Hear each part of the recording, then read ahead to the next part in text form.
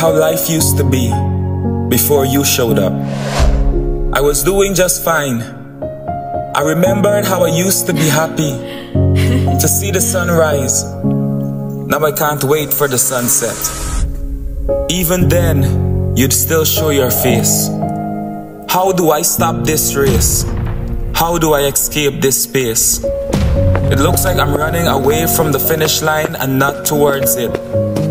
Like an uninvited guest, you entered my home. I tried to let you leave, but you built a home around my home, with walls so high I can't reach.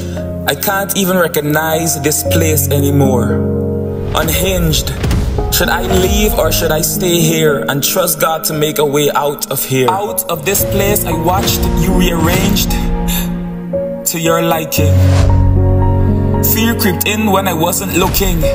So did anxiety, made its way in, dragging with its self-doubts, packed with depression and dressed in lies. My head hurts. How do I make it out of here? Where the enemy has confiscated my hopes and dreams, ripped away my peace and suppressed my self-esteem.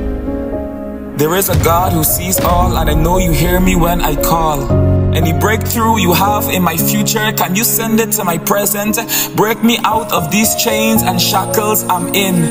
I am that I am, be where I am. Save me from this place I'm trapped in. Save me from this valley I'm lost in. Be that lamp to my feet and the light to my path. Right there I felt the burdens lifted. Freedom stepped in, God stepped in.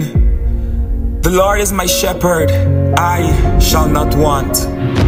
He maketh me to lie down in green pastures. He leadeth me beside the still waters. He restoreth my soul. He leadeth me in the path of righteousness for his name's sake. Yea, though I walk through the valley of the shadow of death, I will fear no evil, for thou art with me.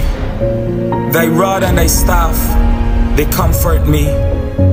Goodbye fear, goodbye anxieties, self-doubts, depression, and the lies.